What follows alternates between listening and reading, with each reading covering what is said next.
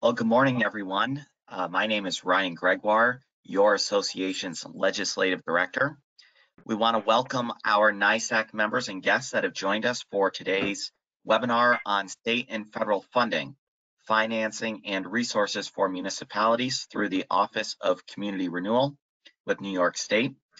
I want to take a moment here and thank Jeanette Stanziano, our Director of Education and Training, for working with me and our presenters this morning. Jeanette, do we have any housekeeping items that you want to clarify at this time?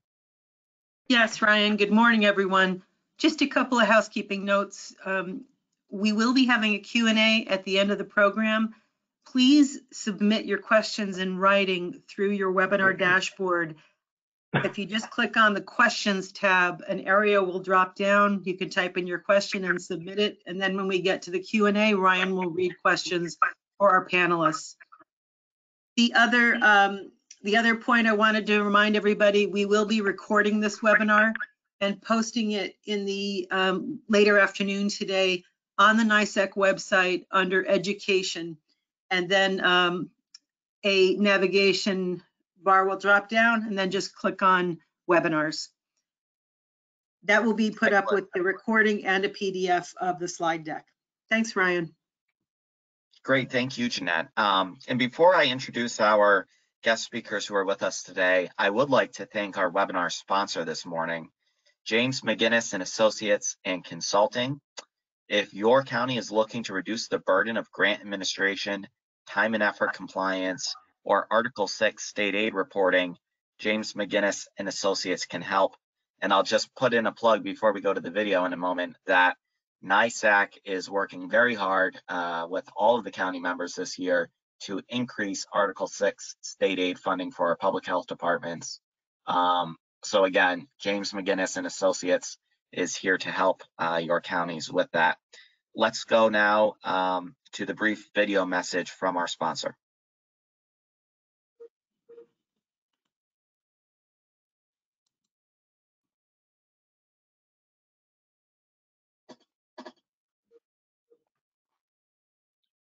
Hello, I'm Peter Bombard from James McGinnis & Associates.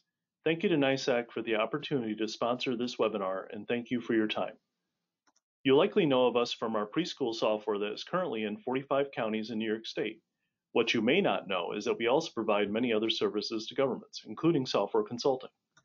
The theme that runs through everything we do is productivity leveraged through the application of technology.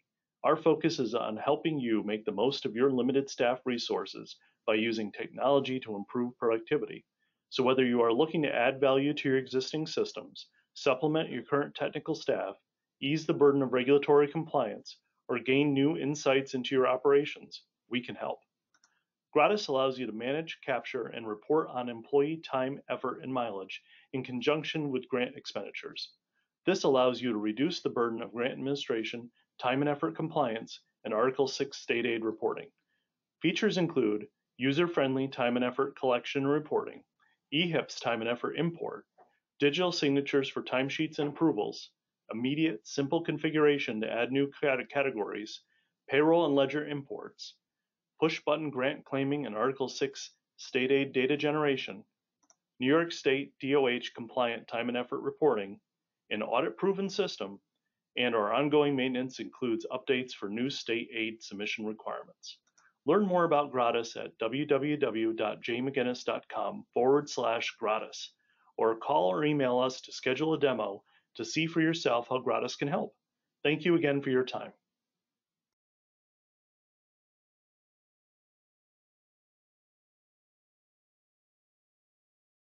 Okay, thank you to James McGinnis and Associates for sponsoring this webinar this morning. We're grateful for their support in helping us to inform and educate hundreds of counties officials from across the state. Our guest speakers today are Charlie Fillion, the Program Director for State and Community Development Block Grant Program for Public Infrastructure, Facilities, Housing, and Community Planning at the Office of Community Renewal. Charlie joined the Office of Community Renewal in 2007 and currently serves as the Program Director. With over 20 years of experience, Charlie works with communities across the state to address sewer, water infrastructure, housing, and local economic development needs. He represents OCR on the state co-funding initiative and earned a Master's of Regional Planning from the University at Albany. Our second presenter, Scott LaMountain, is the Program Director for CDBG Economic Development at New York State Homes and Community Renewal. Scott has worked in community and economic development for 14 years, first as a private sector consultant and then in state government. His current position is Program Director for CDBG Economic Development with NYS HCR, provides daily opportunities to partner with local government to build capacity, grow business, and to bring job-creating projects to the marketplace. Scott is a native New Yorker and currently lives just north of Albany with his wife and 5 children. And at this time, I want to turn today's presentation over to Charlie and Scott. And again, thank you both for being with us. Great. And thanks to both Jeanette and Ryan for the opportunity to talk with everybody today about community development funding with the Association of Counties. And so let's get started. So if we can go to the next slide. So again, we're going to give you a broad overview. New York State Homes and Community Renewal, or HCR, consists of all the state's major housing and community renewal agencies, including the Affordable Housing Corporation, the Division of Housing and Community Renewal, Housing Finance Agency, State of New York Mortgage Agency, and the Housing Trust Fund Corporation, and others. It's an office within the Division of Housing and Community Renewal. The Office of Community Renewal, or OCR, administers the state CDBG program along with a variety of state and federal resources to empower local governments and not-for-profit organizations to build on the unique and historic character of New York's communities through housing, infrastructure, and job creation activities. New York State Homes and Community Renewal, again, consists of the Affordable Housing Corporation, the Division of Housing and Community Renewal, HFA, or Housing Finance Agency, Sunny Mae, and again, the Housing Trust Fund Corporation.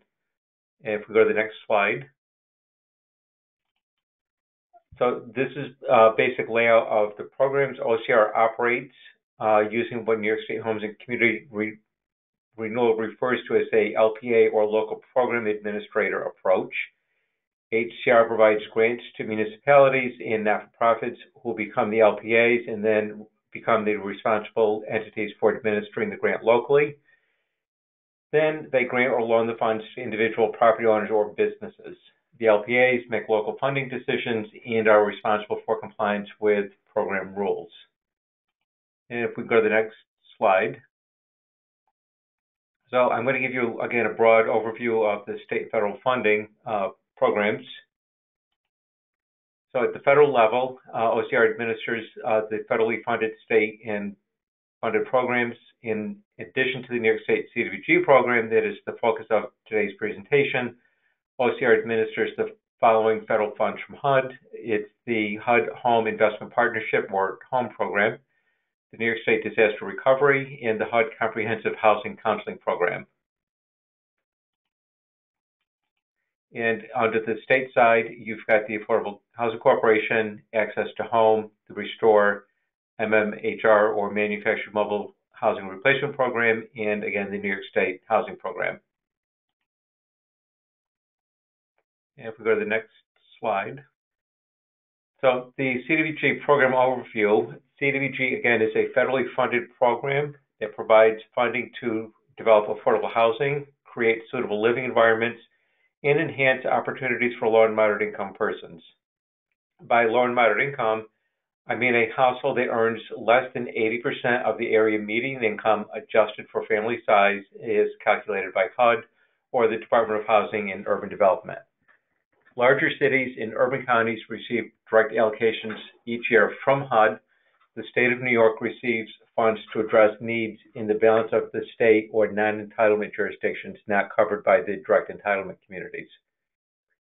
OCR administers the state's CDBG program and sub-allocates the funding to eligible non-entitlement cities, towns, and villages, generally with populations of under 50,000 in counties with an unincorporated population generally under 200,000.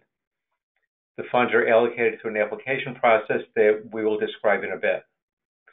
Recently, the state has been receiving approximately $45 to $50 million annually, although this amount depends on congressional appropriations. New York State receives funding to offer grants to non-entitlement communities throughout the state to meet a variety of goals that includes providing decent housing and suitable living environments for low and moderate income persons. Each activity must meet an eligible activity permitted by the statute and regulations and meet one of the three national objectives. This includes benefiting low and moderate income persons, aiding in the prevention of slums or blight, or meeting an urgent community development need. The state must ensure that no less than 70% of its funds are used for activities that benefit low and moderate income persons. This primary program objective, achieved by using program funds predominantly to support activities or projects that benefit low and moderate income families, create job opportunities, and again, prevent or elimination of slums and blight, or address a community development need that poses a serious and imminent threat to the community's health or welfare.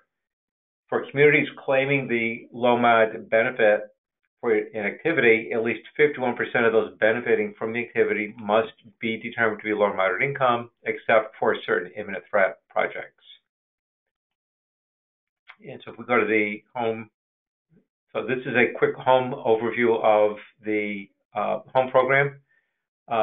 They do activities with respect to home ownership, manufactured housing replacement, home purchase assistance with rehab, and again, also offer home buyer development projects, or what they call an LPA or CHODO, and TBRA, which is tenant-based rental assistance. The awards under the home program can vary anywhere from $400,000 up to $600,000 or $750,000 under the home buyer development projects. And if we go to the next slide, so the New York State Main Street program, this is state funds. Not-for-profits and municipalities can apply directly for this. There's various activities. Again, funding for this is available on an annual basis through the consolidated funding application. And if we go to the next, so the Affordable Housing Corporation, again, eligible applicants include municipalities and not-for-profits. It's all areas of the state are eligible. There's no restrictions. The application process for AHC is open round, so you can apply at any point. It's rolling applications and rolling awards.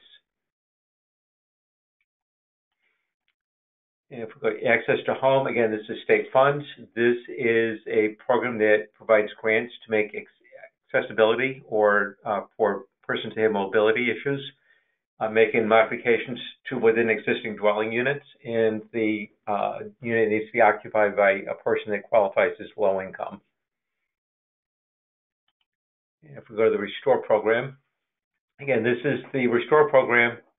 Its acronym is Residential Emergency Services to offer home repairs.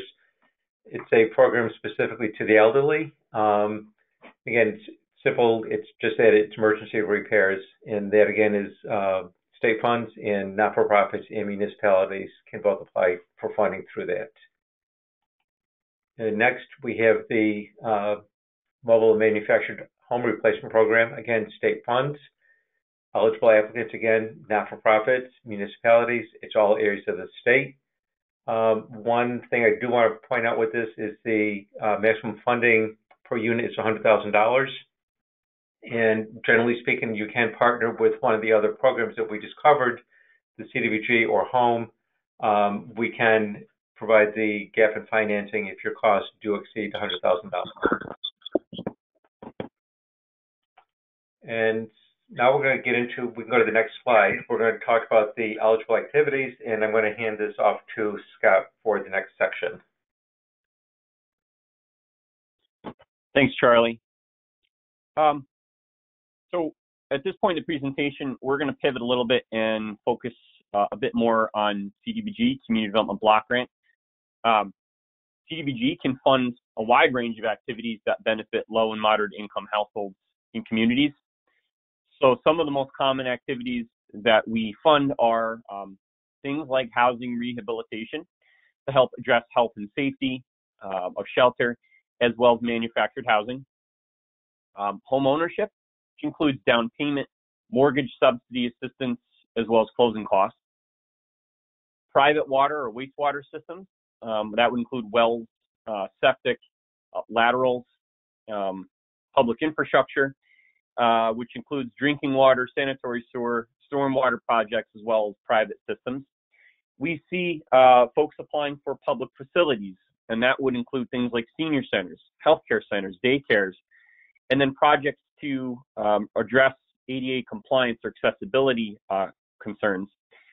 We also fund economic development projects, which are larger business concerns, over 25 employees. Small business system, those are smaller business concerns, with 25 or fewer employees. Micro enterprise development, and that includes businesses of 5 or fewer employees, including the owner. And then community planning, which is meant to help folks develop strategic plans for future assistance. This cannot fund comprehensive strategic or master plans, but it's rather meant to focus on a particular topic.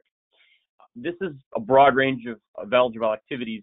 So we're going to go into a little more depth about each of these, public infrastructure, and then economic development, and then finally housing. So I'm going to hand it back off to Charlie for infrastructure. Great, thanks, Scott. So I'm going to touch quickly here on the funding for infrastructure. So again, public infrastructure, we're generally talking sanitary sewer, drinking water. It also can include stormwater management projects. We do work directly within mobile home parks. It's one of the unique features of the CDBG program. But again, let's start with public improvements. In general, public projects, as I said, fall into 2 categories: public infrastructure, public service facilities. Public infrastructure activities include, but are not limited to, water source development, water treatment, storage and distribution, and also sanitary sewage collection and treatment, flood control, and stormwater drainage. Public infrastructure may also include publicly owned utilities. That does require consultation with OCR prior to applying for funding. Eligible projects may also include the repair or replacement of existing systems, construction of new systems in developed areas, or expansion of existing systems into areas previously unserved that are in compliance with New York State Smart Growth Compliance Infrastructure Act. You want to pay attention to differences between city and village systems versus a water or sewer district. We can get into areas that deal with target areas. It's maybe you're not going to address the entire system, but just one neighborhood. As I touched on earlier, we do private system within manufactured mobile home parks. Again, the critical thing with infrastructure is 51% of the persons benefiting the service area, the residents, 51% have to qualify as lower and moderate income. And there's a number of different ways that we'll get into later in how to determine that. So if we go to the next slide, again, funding material, at this time, there's nothing open. Funding material and application guidance is anticipated to be open later in 2021. You can always go to the funding raw materials at any point to see what's currently available. And if we go to the next slide, so on the public infrastructure, there's a lot of focus on co-funding. The infrastructure projects often are large multi-million-dollar projects.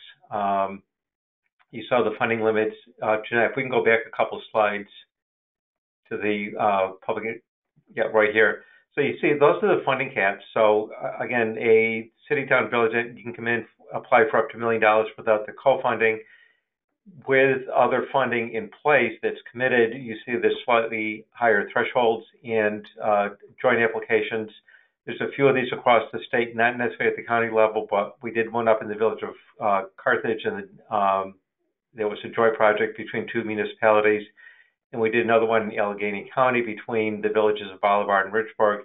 Joint ownership, joint cost, joint benefit. Both communities apply together at the same time. So if we go back to the co-funding slide, Jeanette. Ben, what we're talking about here is that funding for your project has been applied for, and you've got a commitment of funds from one of these other sources that we partner with. So there's a broad list here from environmental facilities. There's a broad list with USDA Rural Development, and then we also do a lot of work with the New York, the Department of State, with the Appalachian Regional Commission, and a underutilized resource, I think, is the Northern Border Regional Commission. It's a large swath of the state that's eligible for that. So Scott's going to talk to you now about public facility activities.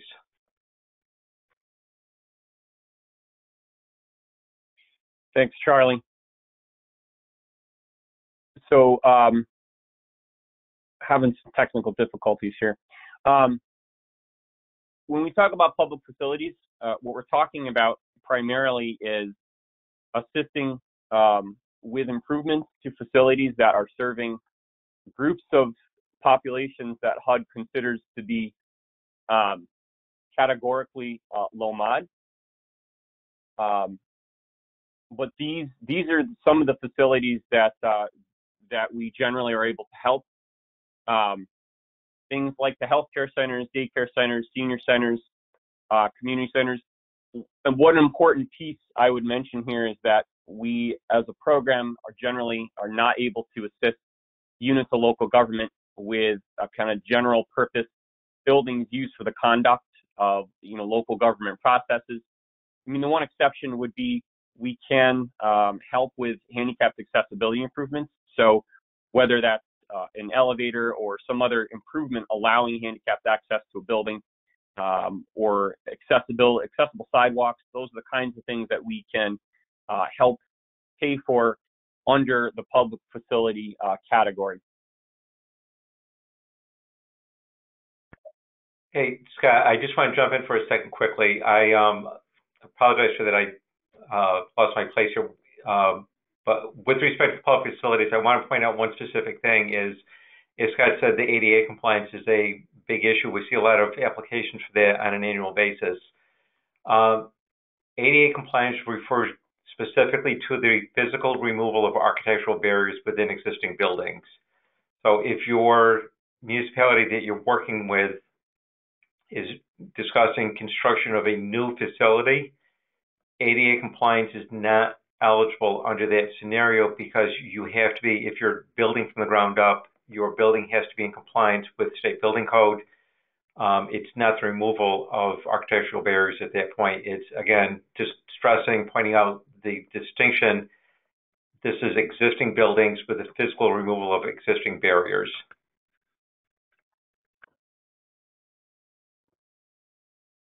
Thanks, Charlie. So we're moving on to talk a little bit about economic development funding. We can advance to the next slide. So the Office of Community Renewal recognizes that New York's smaller communities has to have an economy that encourages business development and promotes jobs. And our focus is on low and moderate income persons and communities. So through our economic development program, the OCR provides grants to communities that want to sponsor economic development activities that create or retain jobs for low and moderate income persons. For details and to kind of outline more of what we're talking about here, all of the guidelines for this program are available at the website at the end of the slide. Economic development funds are flexible and can be used for most legitimate business purposes. Those eligible uses include, but are not limited to, acquisition of real property, financing of machinery, furniture, fixtures, and equipment, building construction and renovation. On that, note that while these are permissible uses, new construction of buildings is only permissible under economic development, which is assistance for kind of that largest tier of business over 25 employees. And also note that if our funds are involved in construction, it can trigger Davis-Bacon. So keep that in mind. But we can also use economic development funds for working capital, inventory, and employee training expenses. Just quickly, the structure for economic development is the maximum award for that highest tier, again, the largest businesses, that the maximum award is $750,000. and we can pay up to 40% of a total project cost. The project must result in the creation or retention of at least one permanent full-time equivalent job for every $15,000 of New York State CDBG funds awarded. Projects claiming job retention must receive prior approval from OCR. Retention is a very particular set of projects and a set of thresholds that HUD allows us to undertake, but you do need to talk to us first. Funding can also be provided to foster small business development growth. That's kind of that second bucket or second tier projects we see come in. For the purpose of the small business program, a small business is defined as a commercial enterprise with 25 or fewer full-time equivalent employees, or FTEs as we call them, at the time of application. Small business awards are up to $100,000 and available to individual businesses. New York State CDBG can fund, again, up to 40% of the total project cost, and a minimum of 20% owner equity contribution is required. Equity investment prior to the award cannot be counted towards that. Projects, again, must result in the creation or retention of at least one full-time equivalent job per 25,000 of CDBG funds provided, and has to result in the creation or retention of permanent jobs, again, at least 51% of which must benefit LMI persons. Micro enterprise is the kind of the smallest tier, and those are for businesses that have 5 or fewer employees by head count. And that count, that 5, must include the owner itself. For economic development, small business, and micro enterprise, those applications are available through an open round process through the Governor's Consolidated Funding Application Portal. It's a 2-step process. There's a pre-submission that, if approved, serves essentially as an invitation for your community to support a full application that is all submitted through the CFA portal. Applicants must be unit of local government. Businesses and not-for-profits, unfortunately, are not eligible to either submit an application, and we're only able to assist for-profit businesses through these funding sources. Just a quick note on micro enterprise. There is an owner equity requirement of 10%, and the requirements are met by either creating a job, full-time equivalent job made available to a lower moderate income person, or the owner of the business themselves can be lower moderate income. That exception is available for micro enterprise only. Okay, we can advance the slide.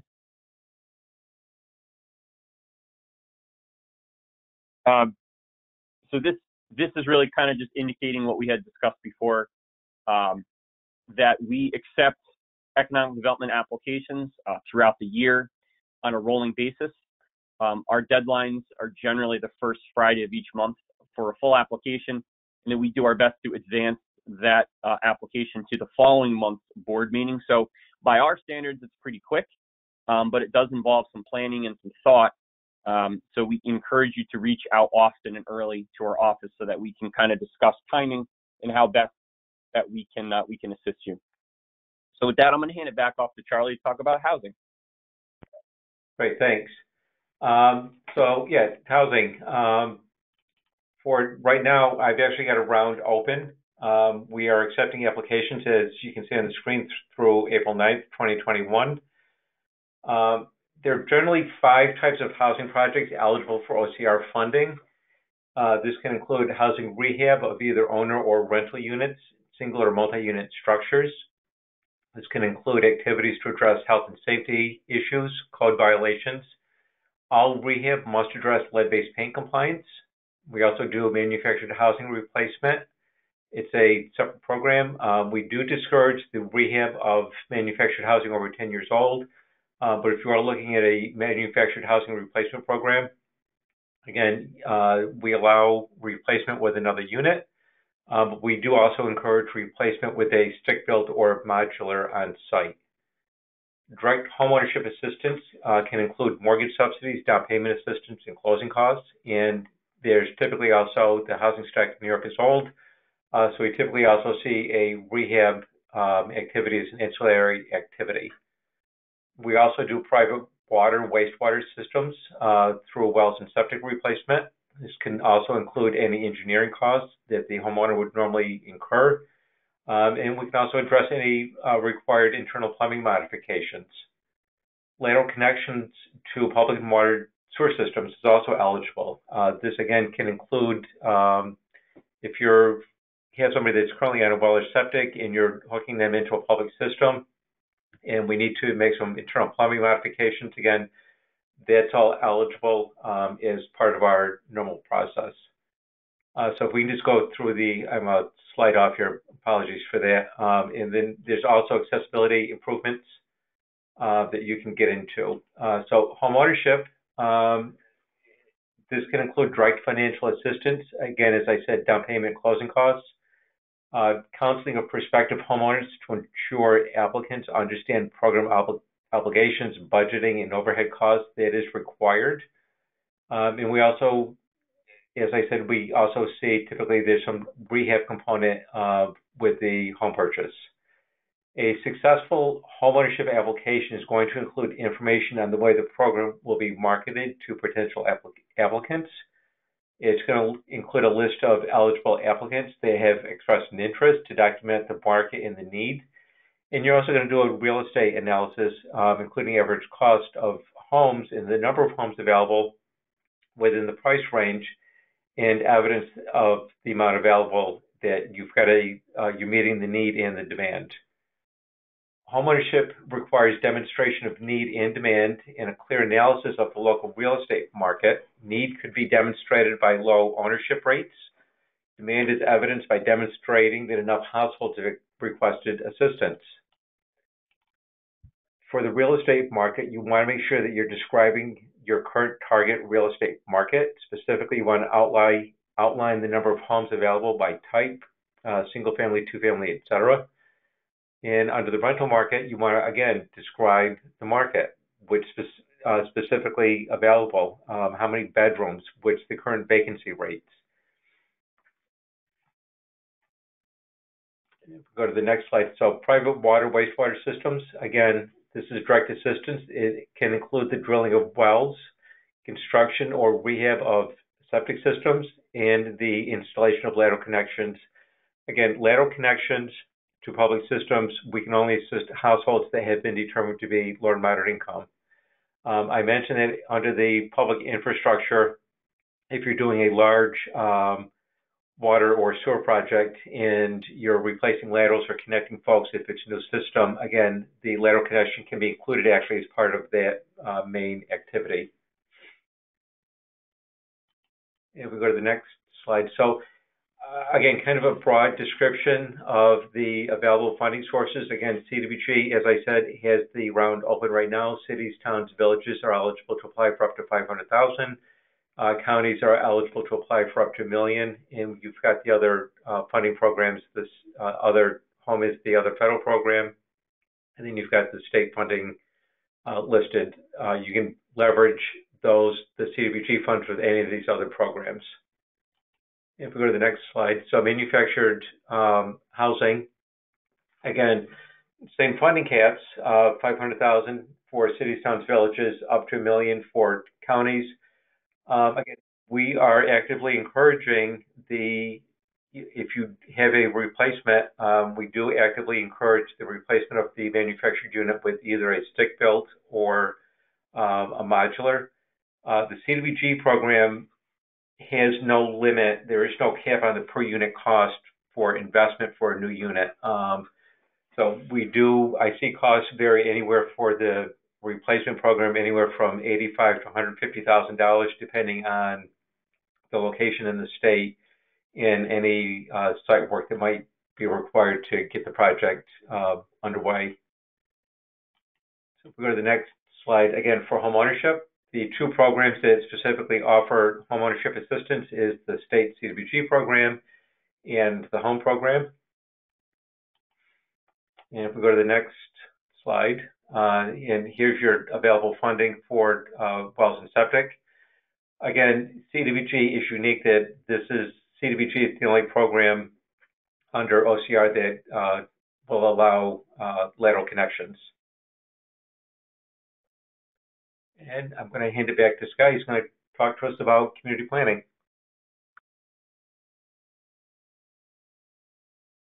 Thanks, Charlie. Yeah, thank you. So finally, in the kind of the litany of things that we can help you with, CDBG funds can also be requested as community planning grants, or you could consider them technical assistance grants. We don't have an active round right now, but as Charlie said, we hopefully expect to have more opportunities for this particular source later in the year. So these are planning projects that require minimum 5% cash equity. Donated services and in-kind services are not considered eligible toward that match requirement. These funds can be used to facilitate the retention of professional services or consultants to a participating communities planning committee that identifies vulnerabilities or damaged assets or needs within your community. The idea is that you're going to get help to complete studies to identify these vulnerabilities. And the idea is that this will allow your community to begin the long-term process of implementing a plan and getting ready to apply for funding in the future. So this is kind of your preliminary step to get ready to submit a full CDBG application for infrastructure, economic development, or housing. So an important distinction here is the community does not need to be 51% low and moderate income. You're not demonstrating national objective, but the intention is that the final report, once implemented, will in fact benefit a low and moderate income population. So that's community planning. So we can advance to the next slide. So with what time we have, we want to just quickly run through from kind of a CDBG-centric perspective project development. So if we look here, there's just a few big picture issues that we see across our communities as they start thinking about their needs. We work with communities of all different sizes, but most of our projects are undertaken in smaller rural areas across the state. And one of the biggest challenges we see is capacity. This is where county government often can step in either with their own staff or by working with their IDA or LDC or housing nonprofits to help move projects along. So identifying those key partners from what we've seen will go a long way toward getting ready to pursue funding for a project. We see a lot of needs to upgrade existing water and wastewater systems, but there's often an ongoing struggle to make sure those rates locally are able to support maintenance and fund future improvements. And we acknowledge that costs never go down. So over time, we've tried to adjust our program caps to match the reality. We can help, again, scale our assistance to help meet those needs. You can go to the next slide. But where to begin? Fortunately, at the county level, many folks have master strategic plans in place to help guide that decision-making across your component communities. This can help identify specific needs as it relates to those big areas, whether it's housing, economic development, public facilities, or infrastructure. If more work is needed to drill down on a particular issue or geography, some sources can allow you to tap for planning funds. All right, we can go to the next slide.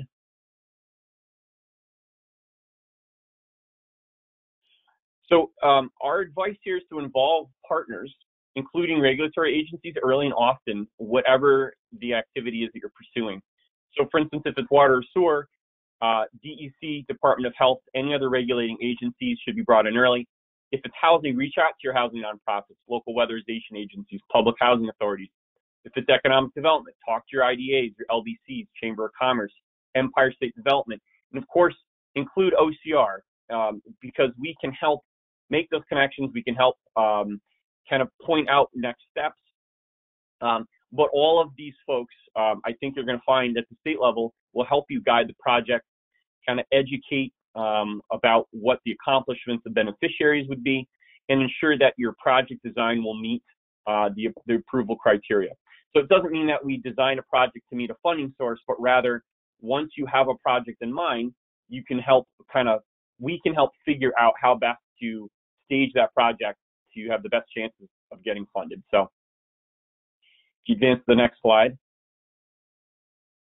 So we have to be practical. Good projects take many years. Building partnerships takes time. We've seen in our tenure many projects that develop slowly, but that still ultimately meet with success. The slide you'll see does mention kind of turnover of administration. This seems particularly relevant lately as the pandemic has led to early retirement of many community development practitioners across the state. So we want to be sensitive to that loss of institutional knowledge. So if you need to, reach out to other counties or other groups that are engaged in the same kind of work or that have experience with our office. Draw on your colleagues for that experience. We will get through this. We'll build that knowledge back up, but we're happy again to help make those connections any way we can. Next slide, please. But moving from planning to implementation requires that you start to develop the tools needed to share your project with the various funding agencies.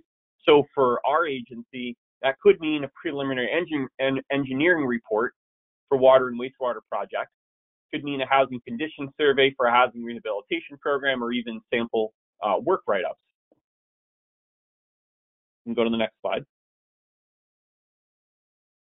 And as noted before, involve the funding agencies early and often.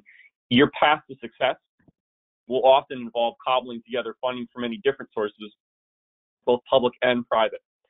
And I should note that for CDBG funded projects, the expectation is that all your other sources are firmly locked down and committed at the time of application. CDBG is seen as gap financing, right? So we're supposed to be the last in to a project, which means that everything else should be in place at the time of application. Okay, we can go to the next slide. A couple more quick points. Each agency is going to have its own metrics for determining eligibility and competitiveness. So read the application materials carefully and fully. CDBG applications are generally scored based on need, impact, financial capacity, and administrative capacity, as well as past performance. Each CDBG program area has slightly different requirements and supporting documentation needed. Remember, you can request technical assistance from our office right up until submission of the application, and that is true across all of our project areas. Next slide, please. And remember that for most programs, CDBG included, the best projects are those that draw on a variety of funding sources. So as equity, loans, other grants are added into that funding quilt, the greater preference we're generally able to offer. As I noted, CDBG is intended to be last into a project and should function as gap financing. And as kind of a takeaway, take advantage of that technical assistance. Call us. We're accessible, we're available. We want to help you bring projects that are going to be successful to the marketplace. And here's a long-standing slide that we like to include in our presentations. If you'll go to the next slide, is we can accomplish more when we work together. So let's get organized and talk about projects early. And I am going to hand it back off to Charlie to kind of take us out here. Thanks. Great, thanks, Scott. So kind of taking through the steps, the development stage, and now it's all right, ready to apply for funds. Again, Scott and I, as practitioners of this, Scott and I previously worked together on the private side as consultants, and we continue to have a good working relationship. It's one of the things that we want to stress to everybody, and Scott alluded to this a couple slides previous to this, is just because there's funding available, don't apply for the funding to fit your project. You really have to go out and develop your project, and then your funding falls into place with it. So with it said, it's, you're ready to apply for funds, and this is the process. So for most of our projects, it's going to go through the CFA, the Consolidated Funding Application process. That's for the public infrastructure, the facilities. Scott's program with microenterprise and the other economic development programs is all through the open round. Community planning continues to be through the CFA. Housing activities are through CDOL. That is a OCR program. It's the Community Development Online. We can walk you through the steps for that if you want to talk about that. But again, it's important to know with respect to the CFA process, you need to access the application instructions for applying. You can do that at regionalcouncils.ny.gov. Please note, again, there's typically annual funding. The economic development program, again, in small business, microenterprise, those are all now open round projects. And if we go to the next slides. So again, just some additional information for everybody. This is a great toolkit. It's this HUD Exchange. It's open and available to anybody. You can just click on the link.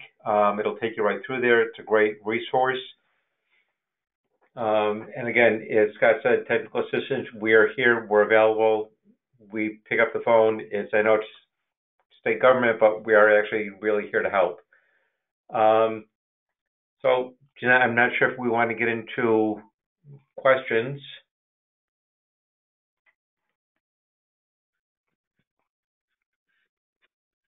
Yes, thank you, Charlie and Scott, for that presentation.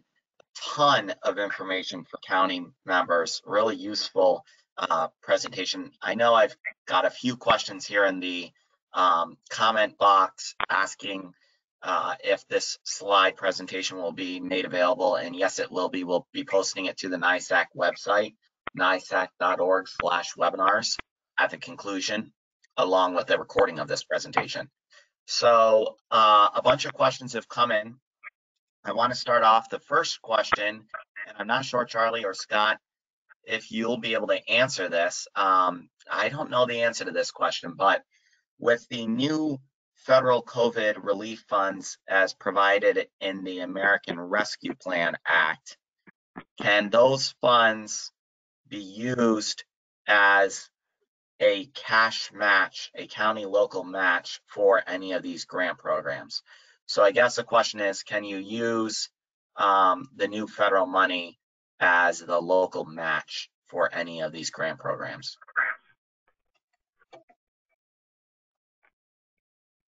Yeah, this is Charlie. So again, we don't have that much information. I know that the bill has been passed. We don't actually have a funding allocation specific to our program. What I can talk about is the CARES Act that was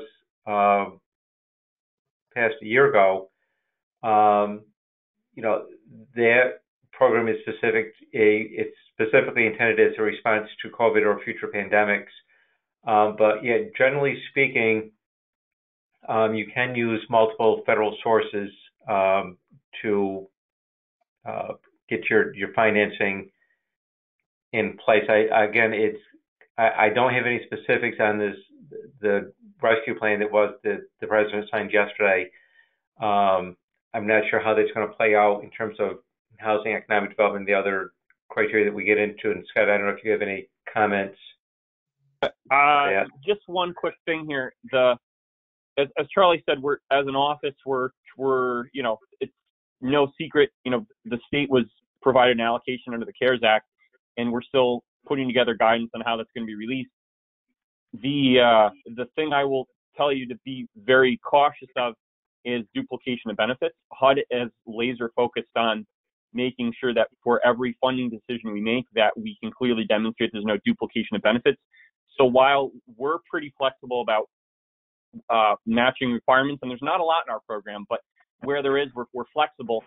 But the onus will be on our communities and applicants to demonstrate that there's no duplication of benefits. And we have some tools to help with that, but it's something to keep in mind, particularly with kind of the panoply of federal assistance programs being offered, whether it's PPP or EIDL or whatever it is. We just have to keep that in the back of our minds with everything that we do. Excellent. Thank you. Thank you both for that. Next question is, how many projects can a municipality apply for? Can we submit projects in multiple categories? And can a municipality subcontract with an entitlement community for LPA responsibilities? What responsibilities must remain with the applicant? Okay, so I want to, and I'll let Scott chime in too, because you mentioned the word entitlement. I want to mention specifically that for anybody that's on the call, if you're in Erie County, Monroe County, Onondaga County, and with the metro counties around New York City, Dutchess, Orange, Rockland, Westchester, the New York City counties, Nassau and Suffolk, those are all entitlement jurisdictions. So what we're talking about today is not specific to anything within any of those counties. But in terms of the funding caps, each program area has a specific funding cap on an annual basis. So the public facilities has a cap of, depending on how you're coming in, if it's a single standalone or joint co-funded, of between $1 million and $1,750,000. Again, housing has caps, at the county level of $1 million. So each of those individual projects can be applied for on an annual basis up to those funding limits. And again, kind of the same criteria applies on Scott's side of the program with respect to the economic development. We do allow what we call a subrecipient relationship. A subrecipient specifically means that you're partnering with a not-for-profit. This happens a lot on the housing side of the program, where a St. Lawrence County, for example, partners with the St. Lawrence Housing Council. The St. Lawrence Housing Council then undertakes the project on behalf of the county. I've got another great partnership out in Chautauqua County, Chautauqua Home Rehab. They partner with the county to administer the county's housing programs. So that can be implied. I'm not quite sure what the person that posted the question, what they meant by partnering with an entitlement jurisdiction. Ryan has got our contact information is up here on the screen, so you can, whoever submitted the question can certainly email Scott or I directly, and we can certainly provide feedback. So if you're, Ryan, if you're going to provide a Q&A as part of this, we can provide a more formal response.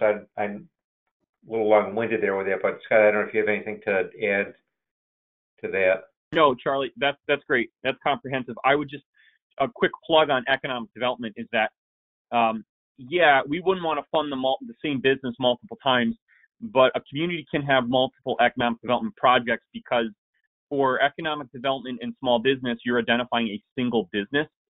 So the only limiting factor would really be local capacity. We would have to have a conversation about how much can you feasibly take on. We don't generally run into it because good economic development projects are difficult to identify that kind of fit with our requirements. Micro enterprise, we've basically set a threshold that says, look, if you're able to commit funds within a reasonable amount of time and you're mostly committed, we might talk about continuing to help that program move forward, right? So it's a little different with the open round programs, but your limiting factor again is going to be kind of capacity and what you can feasibly handle between you and whatever partners you brought in to help administer the program. So. Great, thank you, Charlie, and thank you, Scott. And certainly, as Charlie mentioned, everyone's contact information is up here on the board for the various programs. The next question is, can the manufactured home replacement program be utilized on uninhabited/abandoned trailers?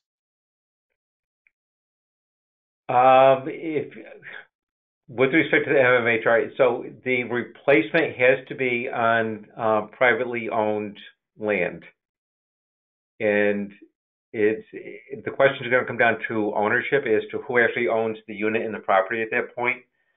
Yeah, it's just, we would treat that as a one-for-one replacement under our program. Okay, great, thank you. Is Columbia County an entitlement county? I don't believe they are. No, they're not.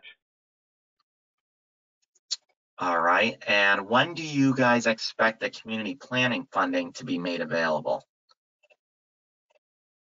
So we had the round that just closed. Again, just a little background information. Obviously, because of the pandemic, we were unable to go out with our 2020 program year. We finally put that out for the infrastructure facilities micro program in ED. We went out December 30th. That funding round closed on March 5th. We are anticipating at some point later this year that we will have a 2021 round. So community planning money will be made available through the next 2021 round. And again, I had the link on the slide. You can always check on our website the funding opportunities section of our website. We'll have updated information when it's going to be made available. Okay, great. And the last question in the queue here, it's more a comment actually. is from an individual in a county. Scott and Charlie are an excellent resource. If you haven't dealt with them yet on a specific project program, I encourage you to reach out to them. So that was a nice little plug for the two of you guys. And again, just to conclude and wrap up the presentation here, I want to thank again our sponsor, James McGinnis and Associates and Consultants for sponsoring today's webinar. And a special thank you, Charlie, to you and Scott for coming on and presenting to the counties. I know I can speak from my observation and watching the PowerPoint and the webinar this afternoon. We'll certainly be engaging with the two of you on all of these programs and offerings that HCR has, so we can bring this information to the counties. I think there's a lot of great feedback, a lot of great questions, and I thank you both for joining us. Yep. And so just, Jeanette, just before we close here, can you just back up a couple of slides? One more. So again, Scott and I realize the material that we're presenting is very dry. It's very boring. We like to have fun with this. So for any of the Star Trek fans out there, Scott and I are both Star Trek fans. This is the Borg Queen. The reference is just, resistance is futile. Just listen to us and you'll be fine. So it's just a little bit of fun that we like to have with our presentations. That's a great piece of advice, Charlie. Thank you. Thank you again, and everyone take care. Have a great day. All right, thanks. Bye.